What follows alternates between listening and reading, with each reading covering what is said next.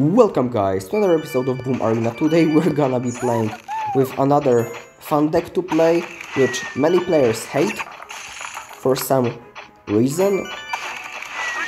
And it's gonna be the Mortar cycle, which also can be called by some people a missile cycle, because that's gonna be frankly our secondary win condition if we cannot break through with the mortars. So yeah, that's gonna be it from the intro, and my opponent will be Zevs with 10 mels, and he will be going very aggressively right off the bat. I'm gonna try to defend this general actually, because yeah, he's gonna be having a very good offense here. I'm gonna play a rolling steel, and I think I'm gonna be taking one hit. There we go. Unfortunately, take a hit, but I think it's the best we could possibly get from the starting play, since I didn't know what my opponent is playing, and yeah, this could have been obviously way worse, so we're gonna absolutely take that and just reset the position. He's going to be playing Mana Collector, which is definitely not a play if you're playing Mana Collector behind the tower, because I'm just getting a free missile, and that's basically walking into my plan. This is a zero trade, so basically no one gets the advantage except me getting a ton of tower damage, which as you probably can see is more than one general hit, and I'm pretty happy about that. He's gonna be playing a flying robot here, so I'm gonna just play Mortar on the opposite side to just pressure, force out some response, and since I'm still very high on mana and he will have to spend some mana to react to this Mortar, I'm very comfortable in this position right again. I'm gonna play Swordsman to actually protect my archer, so she can just whittle this machine gun down. And our Mortar is still on the opponent's tower, so far my opponent just playing into my plans. Very cool to see. I'm gonna actually play a Fire Tiny just to kite this Dark Knight. I'm gonna place Swordsman to further kite it, and right now I think I'm gonna just play a Mortar with all the stuff we have on the right side. Even though we have the damage on the left side, I'm pretty happy with the commitment that we forced my opponent right here, because he was pretty much already threatening to, we forced out a 10 mana response, even 11, because Fonking actually costs 5 mana, so that was a pretty decent achievement. We're gonna cycle more archers, because so far they're just paying for themselves very well. I'm gonna play Swordsman here to just stop this Dark Knight. Actually it jumps, which is very surprising and concerning. I'm gonna play another Mortar just to get some damage, and my opponent fails to stop it. I'm gonna actually get this machine gun with a tower as well, because my opponent just allowed me to do so, and I think this Mortar will be actually sufficient to finish down the game. So pretty simple game number one, obviously not ended in 3 minutes, but yeah, what can you ask for more? Very clean gameplay. Let's jump to game number 2. And the next game will be against a player with 40 mels who's gonna be called Rizzler, and this word doesn't function in my dictionary. I've heard it on the internet, but I still don't know the meaning of it. Maybe you can guys tell me in the comments what does that mean. Hopefully it's not something offensive, because we have a couple of those in the Boom Arena, unfortunately. Kinda state of the game right now. We're gonna play Far Tiny just to pressure and force out the response. Apparently we don't get any response, and that's absolutely fine for me as well, because that means we're getting damage, and obviously damage is good. We're gonna get a Swordsman to get this piercing archer. I actually should have played Far Tiny so that this bomb skeleton can get kited by the skeletons, and yeah, obviously that would have been a better play, but I didn't see that we were gonna actually get it as a next card, so kinda waste a Swordsman here. Won't be too big of a deal, because we are pretty much under no threat, and we had to waste our Mortar for defense anyway. We're gonna just play both our Tinies, basically to get some damage. My opponent is absolutely blissfully unaware that it's absolutely fine for us to just cycle Tinies and do nothing.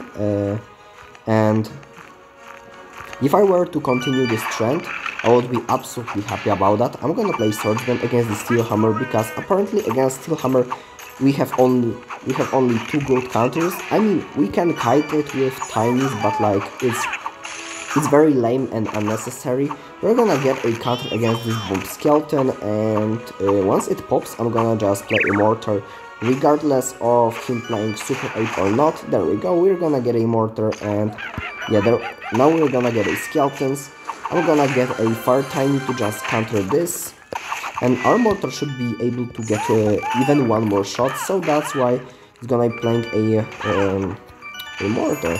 I'm gonna get a rolling steel against this bomb girl, because frankly it's the way to go. I'm gonna get a swordsman just to tank for the mortar, so that steel hammer won't kill it, and actually my opponent just resigned, so I'm gonna not waste your time. It's gonna be a 3-star. Let's jump to game number 3. And the next opponent of today's video will be Lucky Pookie with 0 medals.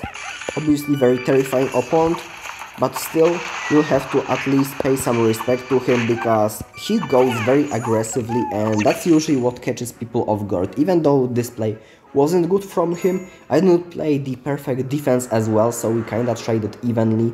But still, somehow, someway, I'm getting the hit on his tower, which is, I would say, rather concerning, because he shouldn't be taking it.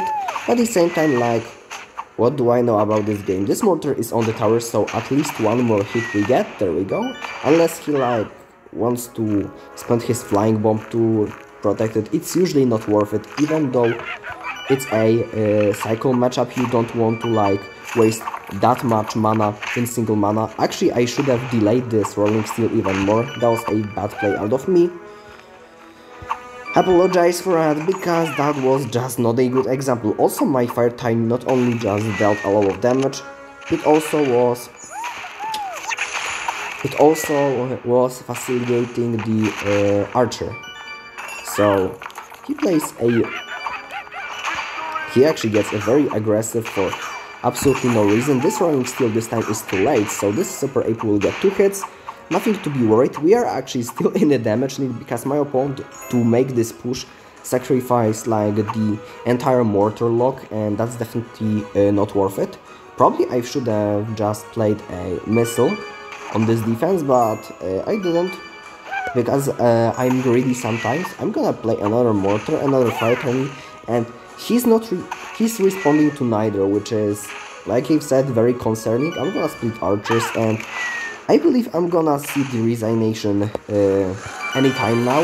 Like, it's just coming, and I already can see it. I'm gonna play swordsman, because why not? And yeah, my opponent is just not responding to my plays, which is usually a sign of the end of the game. So yeah, let's just jump to the game number 4, and that's gonna be 3-star.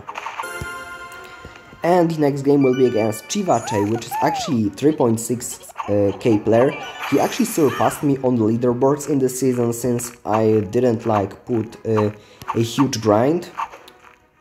Still a quite achievement for him. We're gonna play Mortar just to force out something. On the opposite side, he plays the twins, which is absolutely valid play in this position. I'm gonna play just Rolling Steel to get even more value out of my things on the board. He's gonna get a ghost, which is absolutely fine play. I'm gonna play Ice Tiny to fully counter it, and I'm gonna just cycle back to the archers. So he's obviously gonna play Viking Burst Spam. I'm absolutely not surprised by that, because all he does pretty much on ladder is playing Viking Burst. So right now he's gonna be playing Viking into my Mortar, and that poison is definitely 100% a overcommitment. I'm gonna play Skeletons here to just distract his Viking for as long as it's physically possible. I'm gonna play Ice Tiny, and that should be a dead Viking. So I would love this Viking not to hit my swordsman, and okay, it's gonna actually receive a hit, so I'm gonna just play Mortar very quickly and apply even more pressure. Let's see what will happen next. I would love to get the hit on this piercing archer, and I do. That's also very cute. I think I'm gonna actually play swordsman against this ghost, because actually why not? He's not having piercing archers, so he should not be able to do any shenanigans at the bridge. I'm gonna play Far Tiny just to tank for the swordsman for a bit. to make this play more annoying, he's gonna eat a far tiny into his Necromancer's face, and I'm absolutely okay with that. I'm gonna split archers, take no damage from this ape, playing Ice Tiny, and he actually Wow. I absolutely don't know what happened here, but it was nothing good. Let me tell you that much. Right now, okay, it's not gonna work out my way. Fortunately, doesn't really matter because I absolutely can counter this push. Actually, we've gotten away with a pretty good defense. Right now, I think all I have to do is just not choke and we should be good to go. I'm gonna play a far tiny just to pressure. He's gonna play Piercing Archer very far away from his Viking, which well, is pretty much expected. At the same time, I'm gonna play Ice Tiny, I'm gonna play a Rolling Steel now. I've wasted all of my stun cards, which is usually not good sign, so I'm gonna just play another Mortar.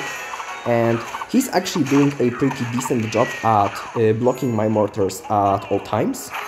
And that's why I'm gonna just play a missile on his tower, because I don't think he has a good plan of stopping me from doing so. So first missile went down, I'm gonna play archers. This ape will be very infuriating, so I'm gonna just play Mortar on defense.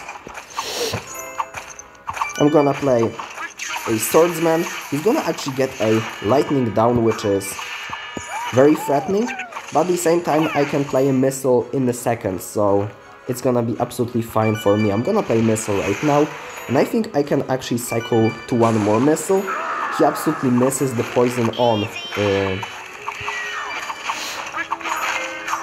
my thingy. Swordsman will take care of it, and actually, I'm not gonna be able to cycle to another missile, which will be very bad if he gets lightning. Oh my god, GG's, he got it last second.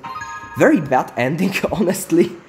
I would love to get a missile down, and actually I probably shouldn't like defend my like his twins with the Mortar. Probably I should have just used cheaper cards, because if I were to use 2 less mana, I would definitely gotten a missile on his tower, so definitely not good play by me at the end.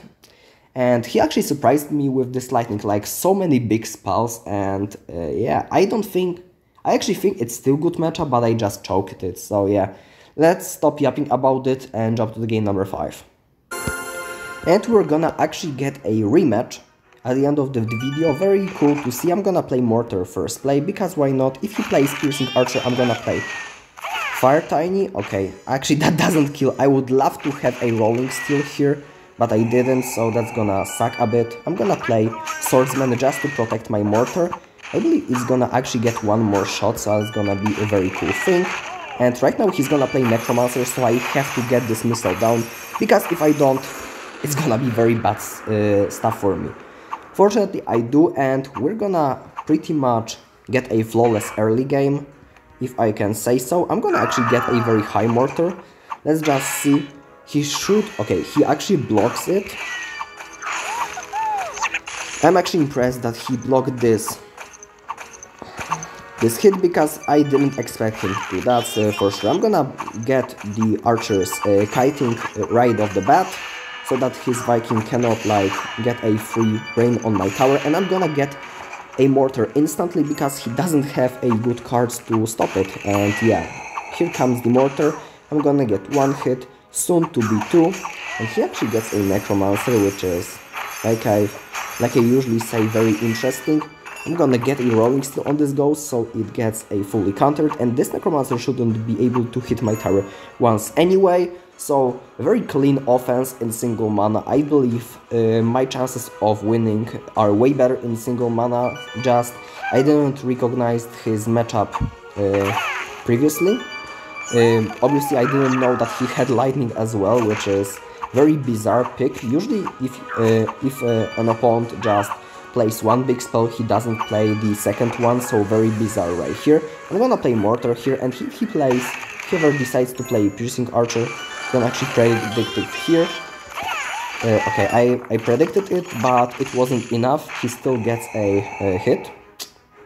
sometimes happens. I'm gonna surround this ghost with my skeletons. I think I still need a tiny to finish it off, so I'm gonna just play Mortar. Right now we pretty much just have to defend, and if we do, we're gonna secure the win. Yeah, these twins are down. Very cool to see. I don't think I have to play something else anyway. I'm gonna play Missile. He got a lot of damage with his spells, but I don't think it was sufficient for him, because right now I can just throw a spell. I'm gonna play Swordsman here. Split his forces. I'm gonna play some archers as well, and he's gonna get 1 ape, which is something, but definitely not enough. At least I hope. I'm gonna get a swordsman here. I'm gonna get a missile down, and he actually gets very close to beating me, but I think it's just a matter of not even time. I'm gonna absolutely crush it. Okay, I'm gonna play a rolling steel just to kill the piercing archer, but as you probably know, better safe than sorry. And with this missile we're gonna just end this game. So very nice game number 5, just to end this video against I would say very interesting matchup. Usually if you're playing a missile you have the spell cycle advantage, but Chivache is playing 2 big spells, so if you're not careful you can run into a big of trouble. So yeah, that's gonna be it for today's video. Thank you for watching till the end, and I hope you enjoyed my video. I've played some Mortar cycle today. Probably you can like rewatch this replay and learn something from it and implement some things into your own gameplay. And if you do, definitely go subscribe to my YouTube channel, because I post Boom Arena content every single day, so you definitely can learn something from what I do on the daily basis. So yeah, thank you for watching, make sure to subscribe, and I'm gonna see you guys in the next episode of Boom Arena.